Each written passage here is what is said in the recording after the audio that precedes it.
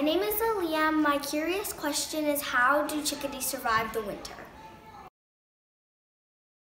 Hi, my name is Carly Stenhouse and I'm the Education Manager with WildNorth. So how do birds stay warm throughout the winter when they live here all year round? Birds have a layer of soft, fluffy down feathers underneath their outside feathers that traps air, and their body heat keeps that air warm. And it's basically like they're wearing a down coat all throughout the winter time, and that can keep them warm even to like -40 weather. So if you do see a bird that's outside in the winter time, you don't have to worry. There's a lot of birds that live here all year round, and they're built to be able to withstand those cold temperatures.